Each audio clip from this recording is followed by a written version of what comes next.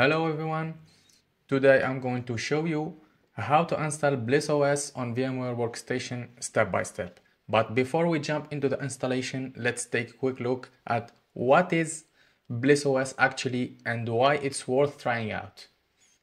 So, what is Bliss OS? Bliss OS is an Android-based operating system that's designed to run on your PC or laptop, just like Windows or Linux. It's built from the Android open source project and it brings the mobile Android experience to your PC or laptop. You will get all the cool feature of Android but in desktop friendly interface with a windowed apps, taskbar, keyboard and many others. So what can you do with Bliss OS actually? Here is the question. So here is few cool things that you can do with Bliss OS. Run your favorite Android app and games on a big screen. Use messaging app like WhatsApp, Telegram from your PC. Turn an old laptop into a lightweight Android machine. Use it for app development or testing. Or maybe you want just to explore Android in a new way with more control and customization. Plus, Bliss OS gives you the option to choose between Google version with G apps and a privacy-focused FOSS version with only open-sourced apps.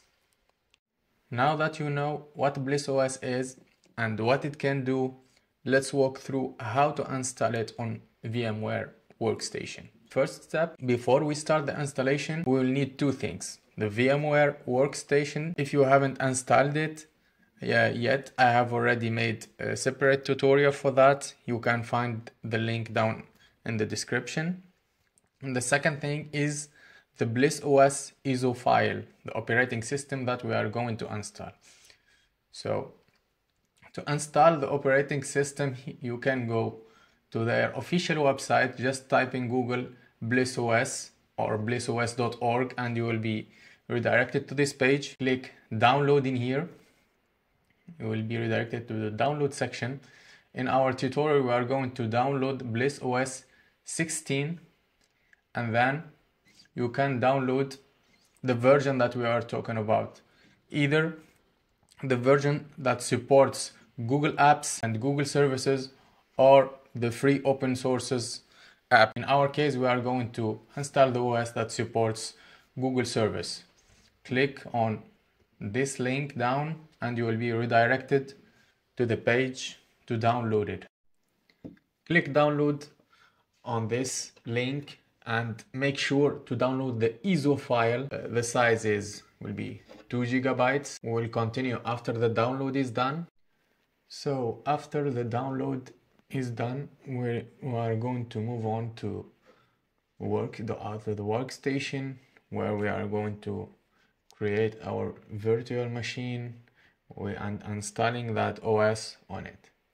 So open your virtual machine workstation and create new virtual machine and select custom and then go next and then here you can specify the ISO file that we already downloaded, which is for our OS system. Just go and grab it and there it is our ISO file and click and then go next. And then you have to specify that the guest operating system as Linux and then the version you can put it as other Linux 6.x kernel and then go next. You can rename your machine and to Android, for example, and then go next. Specify the number of processor. You can keep it 1 and then give it 3 cores. Go next and then allocate, let's say, 8 GB of RAM. Then go next. And then you have to select use bridged networking in order to enable for your virtual machine to be connected with your host internet, and then go next, and then keep it as recommended, next, next, and then keep it next, and then we are going to specify the size of the hard disk that we are going to allow to our machine, and then store virtual disk as a single file. Go next, next, and finish. The virtual machine now is created for us, and then we are going to power on this virtual machine. But before that, just click on Edit Virtual Machine Settings and go to Options and Advanced and disable Side Channel Mitigation for Hyper-V, and then click OK. And then power on your virtual device. Wait until it's booting, and here the installation menu for our OS. There is one trick here. In order to be able to use the arrow key of your keyboard, just click with your left mouse here on the machine, and then you will discover that the cursor is disappeared.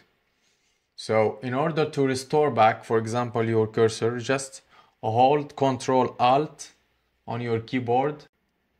Do you see? My cursor is back again. If you click, it will disappear, and then you can move the arrows inside, and if you hold Alt, Control, and boom, the cursor is back again. So you can move your cursor here. So we're going to select installation for sure. We are going to install the OS on our virtual machine. We are going to wait. I'm not going to fast forward the video because maybe we are having some issues, so we can fix them together. So in here, the first thing we had is we need to create partition. So as you can see, you have to move with your arrow and then click create or modify partition, and then click OK. For this, you just keep it no, continue to CF disk, and then you have to select DOS, go enter, and then we have to create our new partition. Click new with your keyboard, just be sure that you are on clicking new, and then here is the size that we are going to allocate to our disk, 46 GB. Click enter, and then primary, enter, and then you have to move your arrow to right.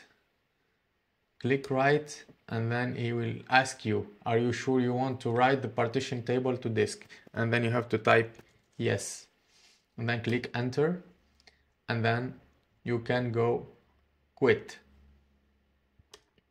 After quitting, it will restart the installer, and as you can see, our partition is existing now. So we have to select that SDA partition and click OK, and then select ext4 as file system format, and then go OK, and then let's skip it Bliss OS, and then are you sure you want to format immediately that partition, and then click yes.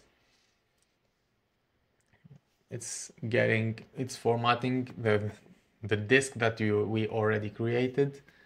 And then would you like to the installer to prepare for auto update? Just say no, we don't need that. And do you want to install grub bootloader? Yes. And then the installation will be starting. And as you can see, after the installation is done, you just have to click reboot and then OK, and the system will reboot. And then here is the bootloader, and make sure to go to VM options and then select VBox VMware no hardware acceleration, and then click enter. And our new system will be booting on our new virtual machine. Just wait for it until it's fully done. And here is the logo of the OS. It takes some minutes to fully set up everything, and then you can start using it. Of course, here is the welcome message, and then you have to click start over. You change the language, of course. If you need to change the language, click start, set up offline. Then you have no need to connect to Wi-Fi for now. Continue. Next. It's like setting up device or Android device for first time. Protect, not now. Skip anyway.